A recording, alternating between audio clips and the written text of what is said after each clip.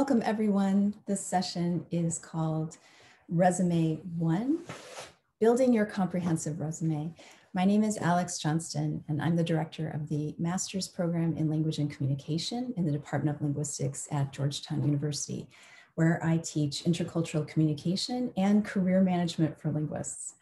And the session today should give you an idea of how to build what I call a comprehensive resume, which is going to be your basis for all the other resumes that you will tailor to specific job applications throughout your career.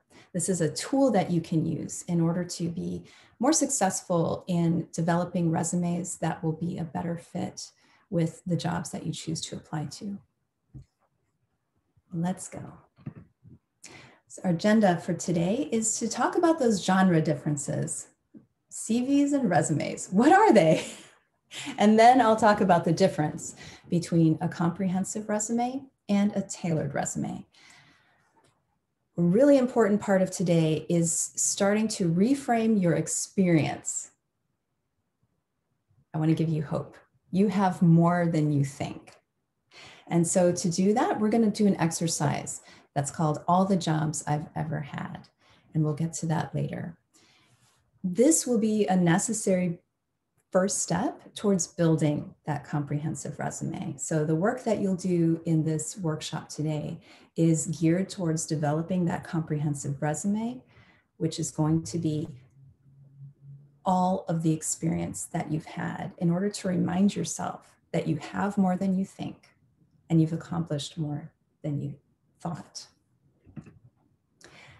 Getting right to it, first I want to talk about what's an academic CV. And I'm going to focus on what that means in the US context. But I do want to explore how that might be used differently in other places around the world. And I'll rely on some of our attendees to join into that discussion. An academic CV is everything you've ever accomplished in academia. And that usually includes these buckets below, broadly speaking. It's a list of your research, teaching, service, and here we mean administration. It means being on committees. It means serving on projects and committees for your department, for the university, and for the field. It also includes your grants and awards and other accomplishments. But in general, these are the buckets. There are many different subtypes of teaching, for example. It can be teaching that you've done at your university. It can be visiting at other universities. It can be invited talks and ad hoc talks. You can put a lot into your academic CV. It generally remains the same. It just grows over time. The longer you're in academia, the more you keep adding to it. Typically, the most recent accomplishments get added in reverse chronological order. So since you just keep adding to it over time, it can be over 50 pages. It just gets longer with time and experience in academia. So it's not unusual to see someone who is a full professor who's been in academia for decades to have 50, 60, 70, 100 pages of an academic CV. So what's a resume then? I don't know how to update my resume, and at this point, I'm too afraid to ask.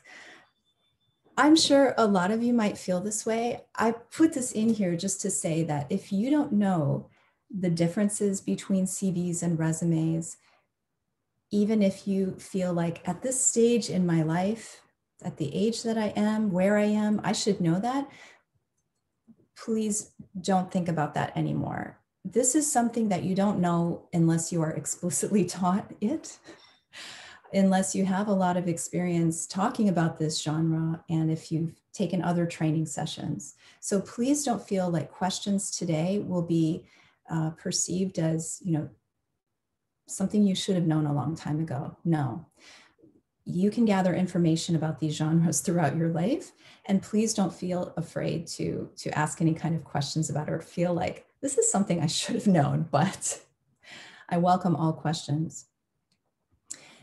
The same goes for any other tool that we present during this month of programming.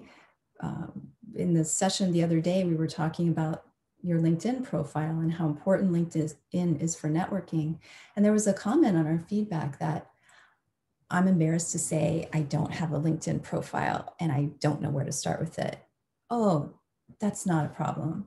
Don't even worry about that. That kind of knowledge, again, is not a given. And this is the place to really explore that. So this is one way that we can actually develop these informal and ad hoc groups as we go through the month. We can get together and have a LinkedIn workshop and a LinkedIn makeover. And we can start from the very beginning and talk about everything you need to put in your LinkedIn.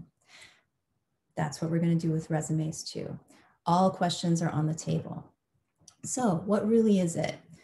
Typically, and I just say typically, it's a 1 to 2 page document. Every bullet point starts with an action verb. So there's no use of I. I've seen some initial resumes where people write them in terms of, I was an assistant in the legislative office to Congressperson Ted Lieu. We want to start that type of a bullet point with an action verb and eliminate the use of I. It's a given. And we'll talk about how to do that later. The bullets that you use in a resume should show some type of quantified results. And again, we'll talk about it. The resume is showing results that you've accomplished. And you want to make it an easy to read format, highlighting your experience and your accomplishments. And I'll differentiate among types of resumes that you might be asked to submit. But basically, the resume is a chance to shine and to showcase your experience, your accomplishments. It's a list of what you've done. Now, as far as formatting, and this is something we'll talk about, there are times when you have a display resume, and this is when it comes to a hard copy that you might actually present to somebody, which still happens in in-person mixers and networking events or in an in-person interview. You may present a PDF of a beautifully formatted resume that you can submit in an online application. Those are resumes that you can really work on the formatting on and make it look beautiful. Beautiful meaning, in this sense, clean, easy to read, a lot of white space. Sometimes, though, you're going to be asked to forget your beautifully formatted, clean, clear resume and enter manually all of your accomplishments into some type of digital form where you'll be asked questions in the form and you are forced to put different sections of your resume into different text boxes.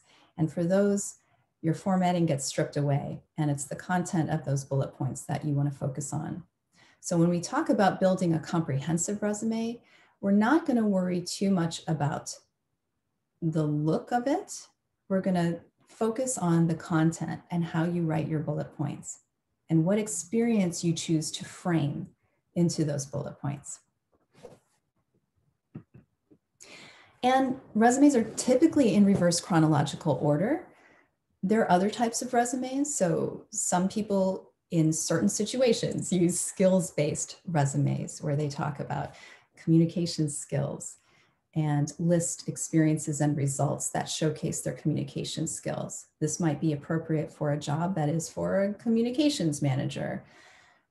For example, most typically you would find a reverse chronological order resume, but we can discuss when it might be appropriate to change that type of format. And again, when I'm presenting these kinds of general guidelines, take them as general. They will always be dependent on the industry and the type of job that you're applying to. So that's why we focus on tailoring later on. Now, when an employer asks for a CV, I'd like you to ask yourself and do some research. Where is this employer or organization based? Where is that position based? And is it a research position or is it somehow academia adjacent? Because sometimes employers in the US may ask for a CV, when they actually mean a resume. And the term CV abroad in certain areas can refer to what I'm describing as a resume. So I actually wanted to call out Alfonso, if you don't mind. And right now I can't see most of you, but Alfonso, if you care to unmute, since you have been in the UK context, how do employers refer to CVs and resumes in the UK context, just really briefly?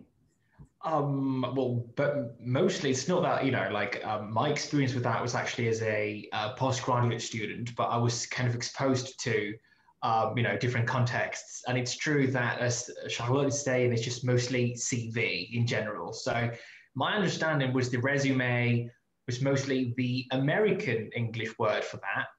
But from what I'm learning, that there is a slight difference, which I'm looking forward to hearing more about. So yeah, mostly CV is the word that I would just normally be familiar with. Yeah, so I asked you, thanks for joining the conversation this way and allowing me to call you out. You do want to be careful that you are operating under the same assumptions as the person who is asking you for that CV or resume. So typically in the US context, if somebody talks about a CV, it's going to be that academic CV, that really long document that is for an academic position or academic adjacent position. For example, as a researcher in an organization, maybe an ed tech organization even, most of the time you're going to be creating a resume, and that will follow the guidelines that I just went over. It's short, it has bullet points that focus on accomplishments.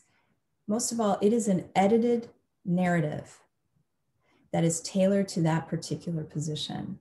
So that is going to be changeable. This is one of the big takeaways here that I hope you take forward in your working life, is that resumes are flexible, changeable, malleable documents. And you'll use a slightly different resume for every position that you apply to. Slightly different, because in each one, you may want to present yourself as a slightly different person, focusing on specific skills and specific experiences that are germane to that position. Okay? So yes, that is why I recommend creating this comprehensive resume from which you can carefully edit and curate all of those tailored resumes to come.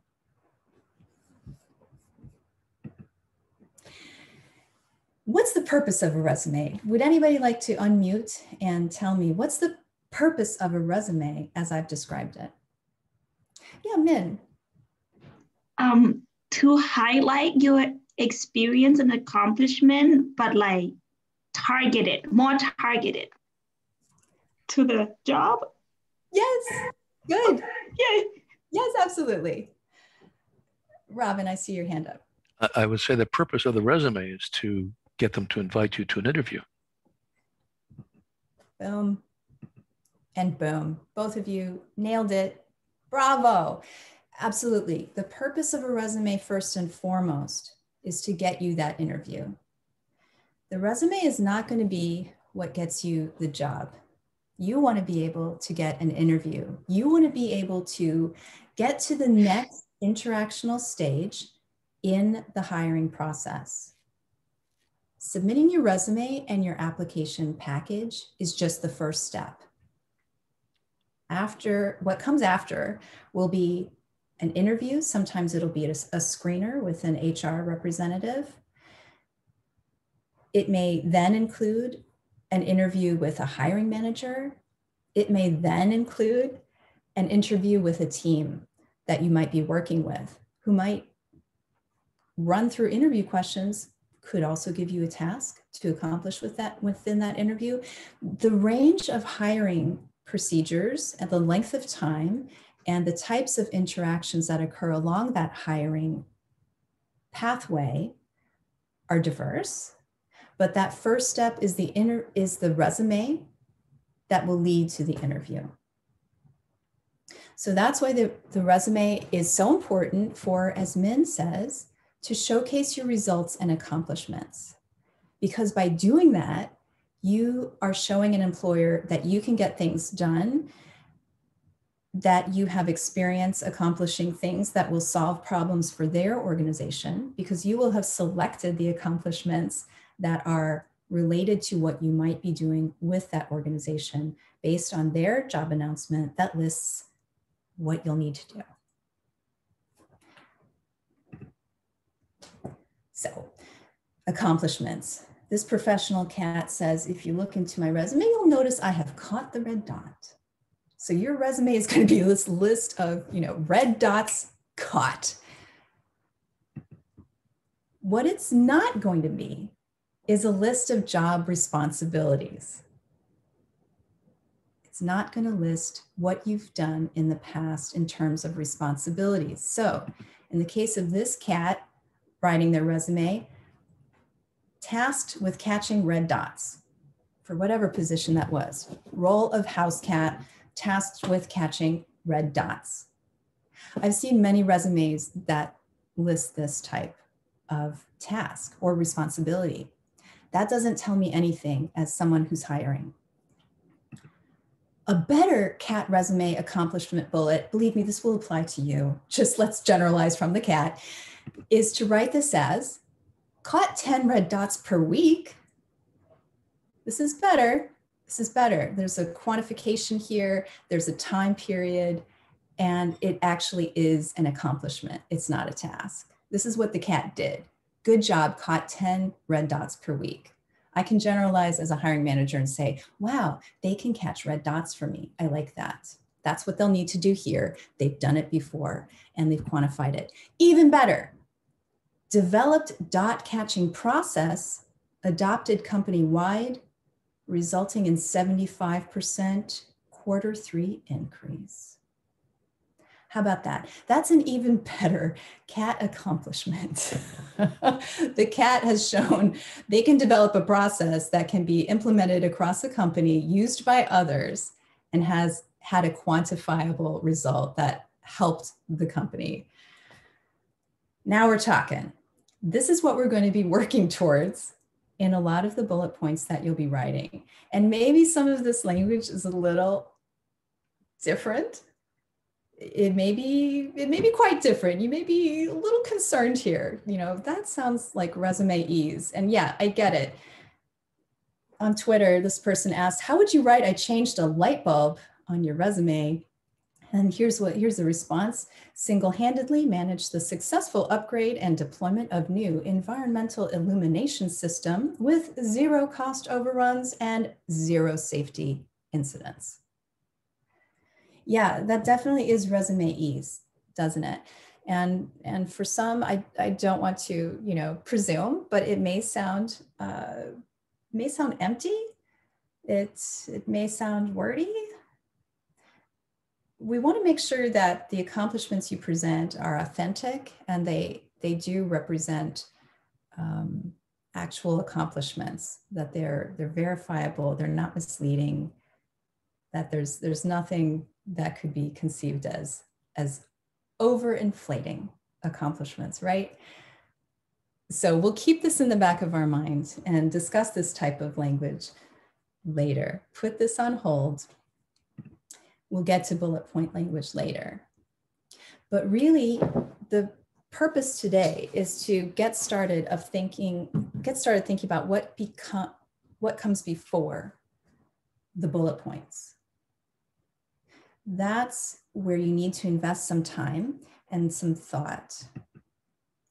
So I recommend doing a self-audit to make sure you're not missing useful experiences in your past that you can draw from for your resume. I want you to start to reframe your experiences so that you can tack it on to this larger document of a comprehensive resume, which should be a file sitting in your computer somewhere. And from that, you can curate the experiences that you will put on individual tailored resumes.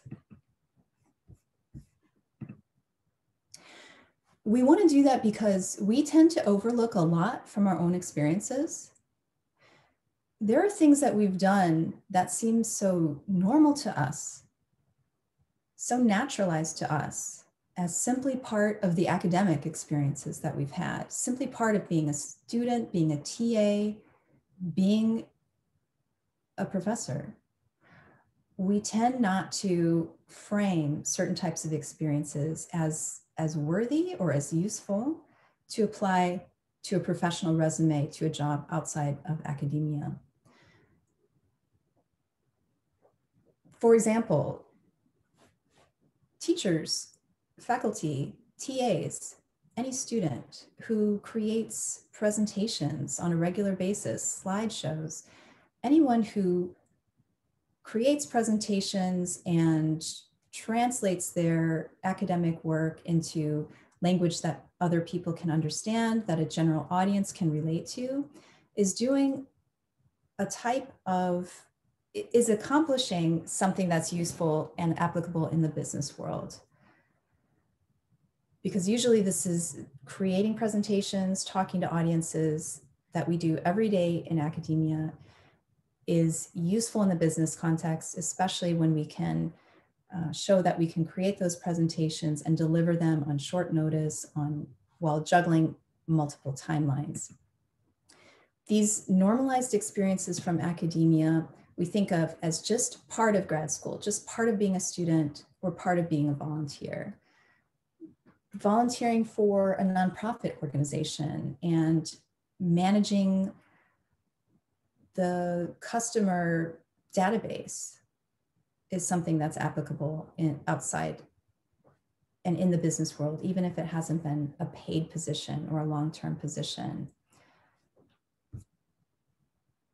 Your dissertation, if you are in a PhD program, or any longer term research project, even a term project for one of your courses in undergraduate or graduate school, can be framed as a research project that has delivered results that have application. I'll have examples of that later.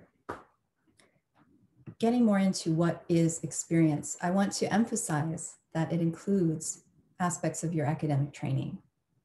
So this is something that was talked about in Kelsey's session yesterday in the human language technology job overview. Someone in the feedback form said, "I'm thrilled to know my academic training counts." Now we have to talk about how it counts, but your time working and learning and training in linguistics, that's useful experience. Learning about how language works, how communication works, and picking up valuable skills about how to analyze, how to pattern recognize, and how to think about systems that you can use as valuable experience and talk about on your resume and in job interviews. Experience doesn't have to be paid. So many of you have done volunteer work. Volunteer work can be experience, absolutely. I spent many years as the president of the chapter board of the Fulbright Association, a statewide chapter in the state of Iowa. Several years doing that as a volunteer, working with the board and managing events in the state of Iowa for the Fulbright Association in service of the Fulbright program. That was unpaid experience that I did for years out of love and in my spare time, that eventually I was able to leverage into a position on staff at the Fulbright Association. These types of volunteer experiences are very useful to talk about on a resume in terms of accomplishments. We'll have examples later. Again, hey, Alex, we have a question in the chat. Yeah, thanks. So first question, what is a possible way to translate regular academic presentation creation as a useful skill in a resume? Created 4 to 5 multimedia presentations per week for over the course of X months, translated academic research to general audiences, there are a lot of ways to talk about your skills as a TA and your ways of presenting information to audiences to show that you know how to talk to diverse people in a way that they can understand, to translate research into a way they can understand through a multimedia presentation. That's something that in the corporate environments that I've been a part of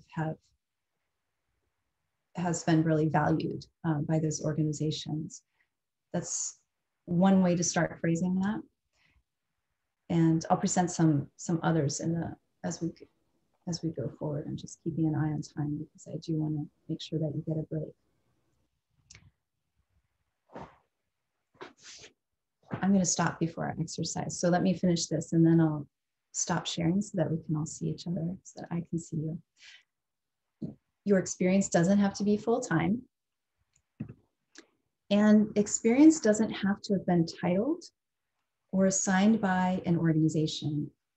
It doesn't even have to be with an organization.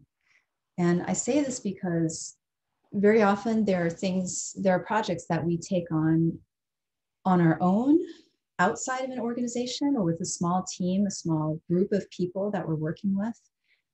And that is experience. If you decide that you want to build a website to showcase your work, maybe work on different types of data organization, and you build a website and use it to present your portfolio of projects that you've done in your spare time, that's really useful to leverage.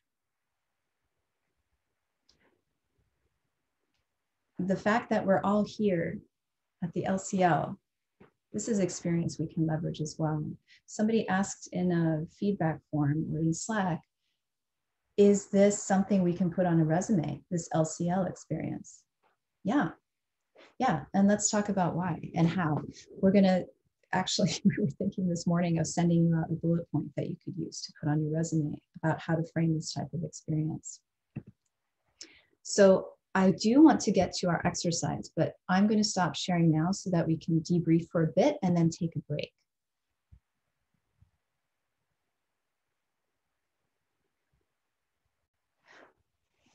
And thank you for that question in the chat. Do you recommend using websites that create resumes for us through filling in some info boxes? If so, which ones?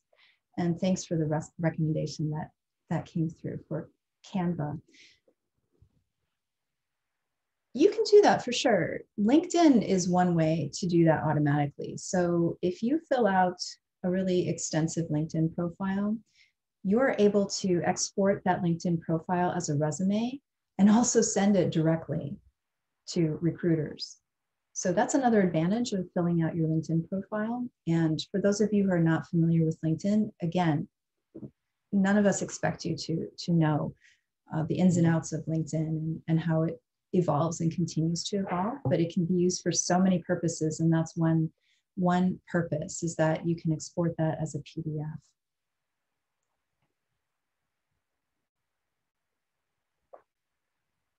How to list things like a 1 to 2 week course, like a web scraping course using R. I don't consider myself an expert in R, but I did do the course and want to list it. This is absolutely something that I recommend you putting on your comprehensive resume, which we're going to start building. List things like these. And yes, you can write what that course was about, what you achieved through that course. You probably worked on a project in that course as one outcome. So talk about that project and what the result was and how it could be applied. Write that in a bullet point for your comprehensive resume. A course or experience doesn't have to be a semester-long course. These 1 week, 2 week, 4 week boot camps that you might be involved in, those can be very useful accomplishments to list on a comprehensive resume. Just because it's listed there doesn't mean that you will include that in every tailored resume that you send out for every job. Because again, we want to make sure that we're shaping every tailored resume specifically to that job announcement. and that organization. So there may be organizations and job positions where putting in the 2-week course on art may not be relevant. For example, if you're applying to a communication manager position at a nonprofit company, it may not be relevant. You may want to focus instead on a communication boot camp like the LCL. That's a lot of communication focus, right? Or focus on other accomplishments that highlight your skills in communication. Can I ask a question? Please. I am just, as you're speaking, I could keep on coming back to the theme of, is less more, or is more just more? Because, for example, in my resume, I've often eliminated things because I feel personally like it makes me look like I'm all over the place and I'm not focused. So maybe you will get to this, like,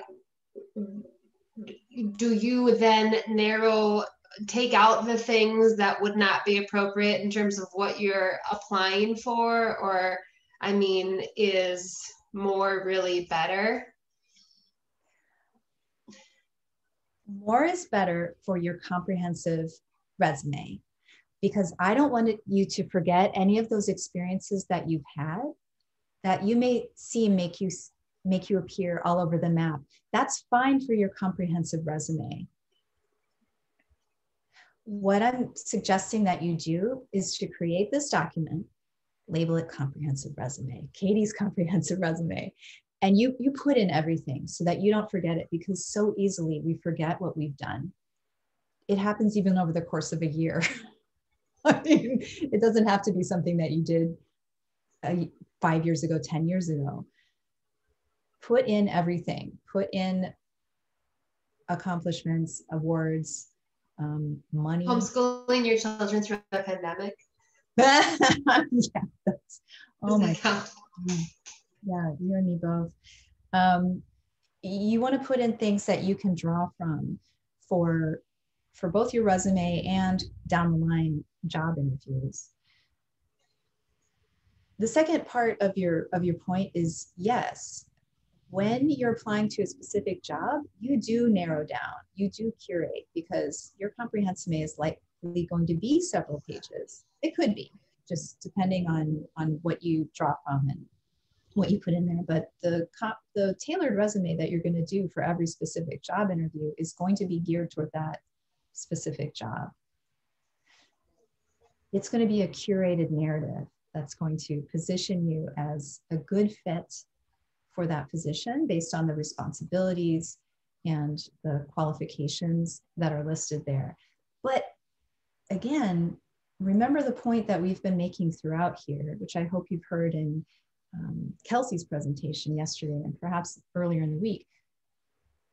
Job announcements that list qualifications and list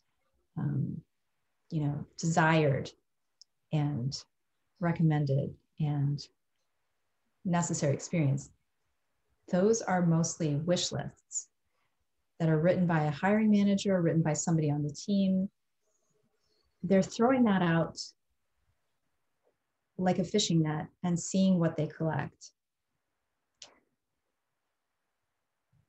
This does depend on the sector. So if you're applying for a federal job, there are certain necessary qualifications that you have to have, or else you can't apply at all. But in general, desired qualifications, those are things that you can write towards for every tailored resume. And you don't have to fulfill every single one of them. And Paulina, yes, volunteering is absolutely a type of experience. Like I mentioned, volunteering as a nonprofit leader for me led to a position on staff with a nationwide nonprofit. That is very valuable experience to show. It doesn't have to be paid, doesn't have to be full-time. It needs to show the skills that you've developed over that volunteer work. Absolutely. I'm going to address some of the questions in the chat during our exercise. for now, I want to let you know that we're going to, actually, first of all, Wendy asked, is office hours an appropriate place for somebody to look over a comprehensive or a tailored resume? Yes, absolutely. That is what office hours are for. So, and we would love to do that with you. Just let us know, let anybody know, any of the career linguists know that you are presenting them with a comprehensive resume or a resume that was for a specific job. Because what they'll have in mind is, this resume was for this specific type of job. How well does this fit? So just let us know that and we'll look it over. We love to do that. Another resume building tool that you can use is, if anybody has heard of LaTeX, and Marcus may have more familiarity, you can use that to build a resume or a CV. It takes a bit more programming experience. Something that I haven't used because I just tend to build my resume from a Word document and then convert to PDF when I submit somewhere. But that's another tool that you may want to look into, because I've heard it's a wonderful way to modify your resume over time without having to redo formatting. So that could be efficient in the long run, though there's a bit of an upfront investment in just learning how to do that. A good question that came out that I wanted to get to quickly so that you can use this information to leverage in the exercise that we're doing. How do you talk about courses that you've taken? And here we're talking about academic university courses, traditional semester long or quarter long courses. How can you talk about your undergrad or grad coursework? Is there a way to showcase that on a resume? There can be, for sure. It may be something to keep in your comprehensive resume, again, so you just don't forget all the things that you've done. If you list course titles, and often I don't suggest that, but you may have to do that sometimes just in the interest of space or for the job, only list the course titles if they're really transparent. Course titles like Analyzing Linguistic Data with R, that's a course at Georgetown. That's pretty transparent. I get what you do in that course. If you have a course title like Discourse Analysis Seminar, as an employer, I don't know what that means. I have no idea. First of all, I likely don't know what discourse analysis is, and it may introduce a bit of a gap in understanding. So talking about a seminar as well seems pretty academic. What I'd suggest instead to showcase what you've done in a course is to actually list what you've done. Talk about the paper or the research that came out of that course. Talk about a project you accomplished in that course. For example, this is such a good example. Brielle Nikolov, who's teaching our Conversation Design for Linguists course, has an undergraduate degree in linguistics and cognitive science. And for one of her courses, she wrote a paper on swear words and how Alexa responds to swear words, which gets at how Alexa is coded to respond to swear words, and the gendered aspect of how a female voice is coded to respond to swear words. She wrote that paper in undergrad when she was talking to a potential employer about her experience in the voice space. She hadn't had a job yet. This was for her first job. But she reached back and talked about that term paper on how Alexa responds to swear words, and talked about what she learned from that, what she discovered, and what the implications are. And what that has showed that potential employer was, oh, this person has given thought to that issue. They may not have experience per se. They haven't worked in a voice first organization before. They haven't done the work of a voice user interface manager or coordinator, but they've thought about these issues. And that's what I need, is somebody who has thought analytically about the issues and user experience of Alexa responding to swear words. That caught their attention. She got hired. So there are ways that you can bring up your academic research papers that will be very useful in job interviews, and potentially on a resume. Keep it in mind for your comprehensive resume, for sure. And, you know, for a class, you may have also figured out a way to showcase your results, maybe on a website that you built. I want to, you know, highlight Marcus here, who took the opportunity when he was in undergraduate school to build a website that showed the academic research that he pursued in a way that could reach a general public audience. Isn't that right, Marcus? Do you want to say quickly what you did? Because that was really great. Yeah, that was actually so long ago. I think it was like my sophomore year of undergrad. I wrote a paper about African-American English and like ways to highlight African-American English in the classroom, and ended up making a website on Wix, kind of pasting my research paper into the format of a Wix website, and included some links to YouTube videos that kind of talked about the same topic that my paper was about. So yeah, that's what it was about.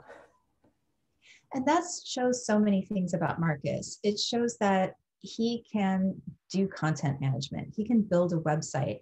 He can translate his research into something that can reach a broad audience. And that is incredibly useful to talk about in the form of a star story, which we'll go into in Resume 2.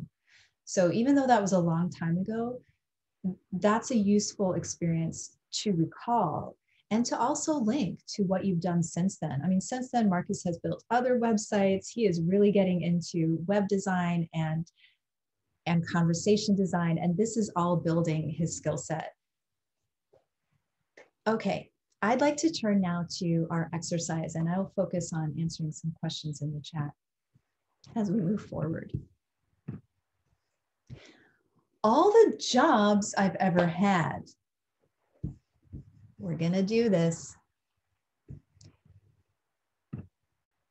I'd like you to get out a sheet of paper or open up a document on your laptop or your machine. Open up a notes app on your phone, whatever you can do. Make a column. It's gonna be a list of jobs. And when I say job, think experience. Think what we've talked about in terms of experience. That's going to be your first column or the first list that you make. As we move forward in the exercise, for each of the experiences, jobs that you list, I'd like you to think about the best thing and the worst thing about that job or experience.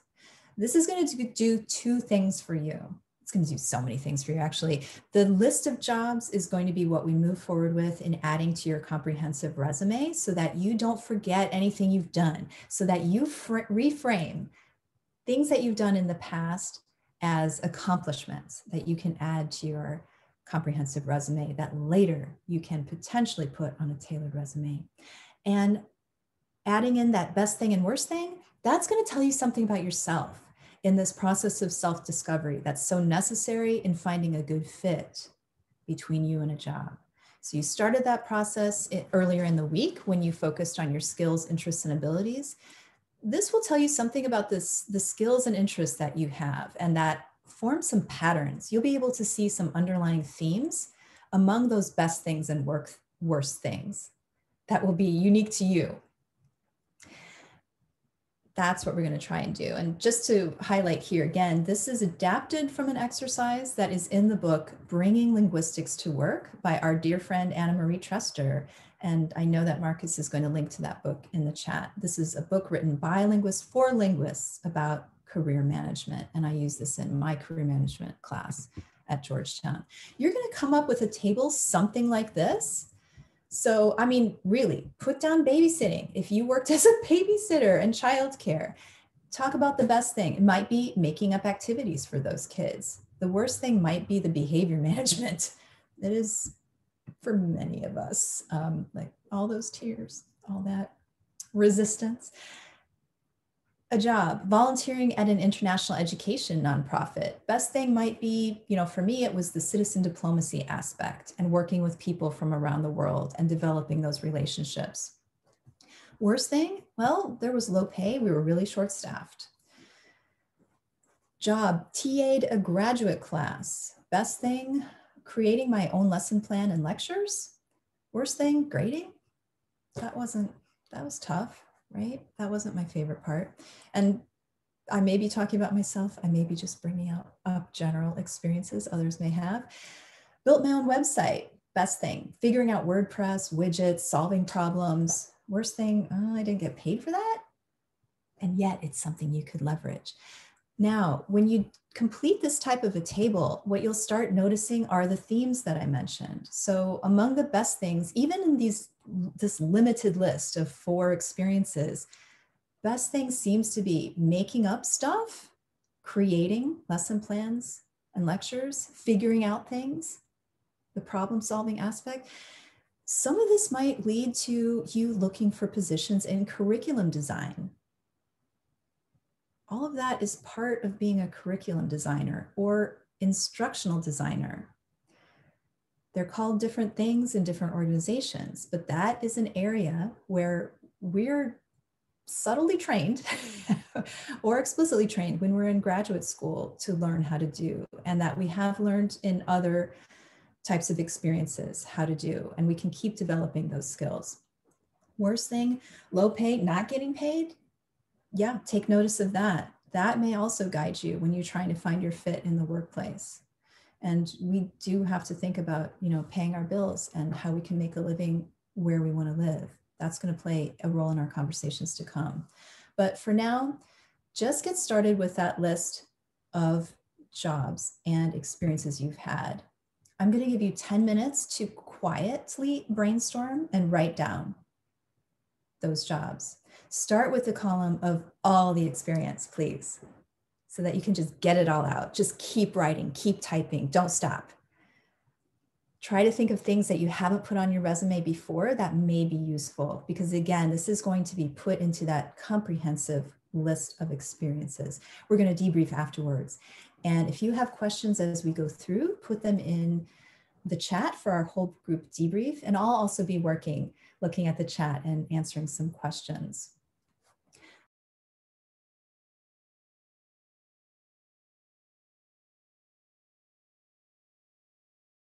So I want to find out what reactions do you have to that brief exercise? And hopefully if you didn't get to figuring out the best and worst things in this 10 minutes, you'll continue that. This is just your first step, getting you started, getting you thinking about your experience in a new way. What are some things you want to raise whole group about that 10 minutes? Yvette, is that a hand up? Yep. One thing I found was kind of, aside from the stuff that I could easily put down, like being a part, like being in, like achieving Eagle Scout and various involvement with extracurricular activities in college and high school, and as well as like going in with classes, which had some fun stuff. That was like, first I found a good bit of ways to kind of apply activities that I generally wound up doing in leisure time, like game mastering for tabletop games or just designing characters, and kind of adding that to things. And then like kind of the kind of tendencies I found were like lots of creative things being the good parts, like creative and camaraderie with motivated people, while the bad parts tended towards like being restricted or being in groups that weren't motivated or where I couldn't interact with people effectively. That's great. Thank you for bringing that up. I'm glad you're noticing those patterns, because that tells you so much about yourself and the types of positions that may be a good fit. This process of self-assessment is an ongoing process that I want you to continue, and I'm going to make available some tools. You got started on that with Daniel Moglin doing the Imagine PhD self-assessment. It's really necessary to keep going with this, to drill down on your skills, values, and interests, what you like, what you don't like, and make those explicit to yourself, as Yvette has just done. That is actionable knowledge, and that can help you out a lot later.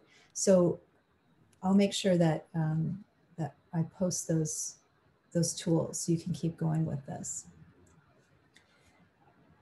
And I'm glad also, Yvette, that you and I hope others are mining your leisure time activities for what you like to do.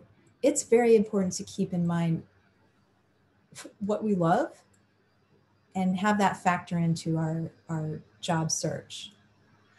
I'm going to also post a flower petal activity later that comes from the book, What Color is Your Parachute?, which is a long-standing book that has been revised every year for the past 30 some years. And that petal exercise is a great way to figure out what you like and how you prioritize things like what you enjoy in your leisure time and what you want to get paid.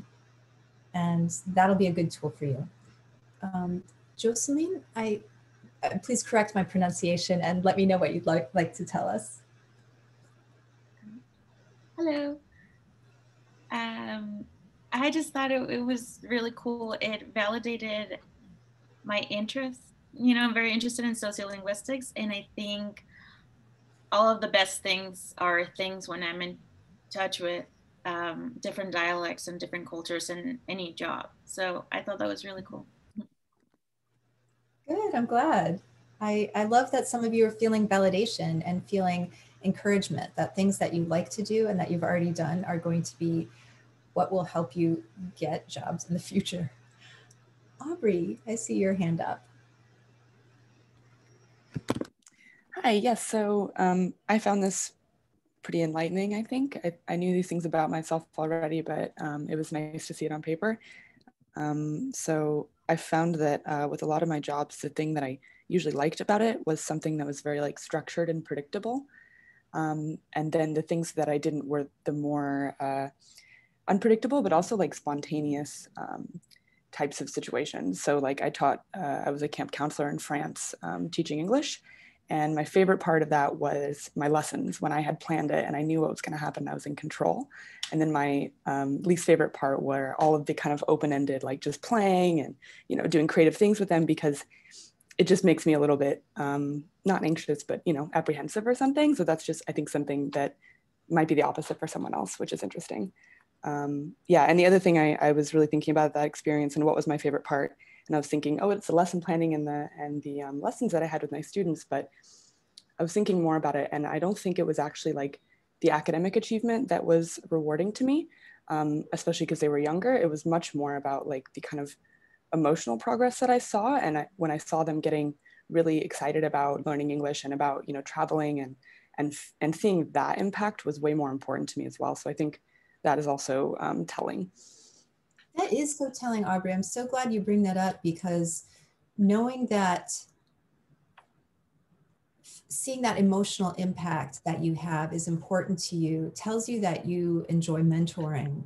There are so many opportunities to mentor outside of academic environments. This is what good managers do in organizations. This is what good team leaders do in organizations. They do mentoring. Hopefully it's not micromanaging, but mentoring, guiding other people's progress in ways that are fulfilling to them and simultaneously fulfill the goals of the team and the organization. That's really useful to know. So many of the skills and things we like about academia that we find out just by drilling down to that knowledge. I like mentoring. I like seeing that emotional progress and that excitement, you know, the lighting up and the progress that people make. Know that you can apply that outside of academic contexts, in business, in nonprofits, many different areas. Thank you. Marina. Yeah, hi everyone. I was just gonna say that like, I did this kind of exercise before, but I was more focusing on firstly, like my industry experience, and secondly, teaching or research experience. But I never was thinking about like some certain stuff I did just for fun or as a volunteer. And in the process of this exercise, I noticed that, like, for example, there are like two things. They're mentoring and volunteering on different events. And for events, I understood that, like, I participated in certain things in high school, then like during my second year of undergrad, and now as a grad student, I see the certain changes in the roles that I do. So like from like registration or like something like that, like being a high school student on like international exhibition, then helping with translation, for example, during the undergrad, and now I am like in the programming committee of the conferences. And I'm like, wow, this is like another thing I could highlight as an extracurricular thing. And like, I never thought about it. And like about mentoring also, it's like one person and like several people. And then firstly was just like how to enter the university, but now it's more about like being an international student, about like career. So it's really interesting to see these changes. I love it. Thank you, Marina. And thank you for highlighting the changes that you see over time and the development you see over time, because that can form the basis of a narrative you tell about yourself in how you take on leadership roles and what you enjoy about leadership roles and what you've accomplished through leadership. That can be the basis of what we call a star narrative, which we'll delve into in resumes too. I know we're a bit past our scheduled stop time. Pardon me. Those of you who need to leave, please feel free. Just know that we will continue this discussion. As I highlighted in our agenda, we will start talking about how to form those bullet points for those different experiences, what format they can take to be most effective and most impactful. Thanks for letting me use that industry term. And we will also talk about how to create that tailored job application package in resumes too. So one of you asked about cover letters. We'll talk about tailoring resumes, tailoring cover letters, if they're even asked for, in resumes too next week. So for those of you who need to go and take a much needed break, I hope you'll continue this exercise, keep brainstorming, mining your past experiences for those non-paid volunteer jobs, those times that you worked as a leader in a student organization, those times that you worked for yourself to accomplish a project for yourself. And think about putting that on your comprehensive resume. And then keep that process of self-discovery going by finding out what was the best part, the worst part, and looking for those trends. So you're accomplishing a lot with this exercise you can take going forward. Thanks, everyone.